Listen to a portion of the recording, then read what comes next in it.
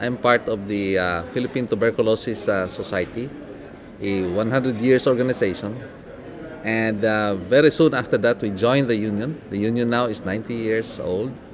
And through the union, the Philippine Tuberculosis Society gathered the benefits of being with the organization with the expertise in conducting work for projects in the tuberculosis and now extending to tobacco and HIV.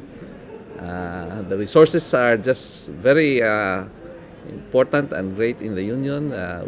We have been using it in the country, and with this being part of the bigger union, the Philippine Tuberculosis Society has been able to do some of the things that it has been able to do now.